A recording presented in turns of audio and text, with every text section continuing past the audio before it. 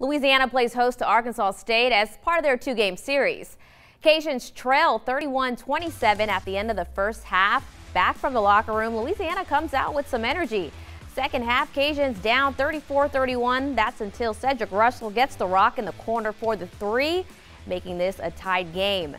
Cajuns now up 39-36. The Reds continue to challenge the Cajuns in the paint. Norchard Amye gets the bounce pass and comes down with the bucket. A-State only down one.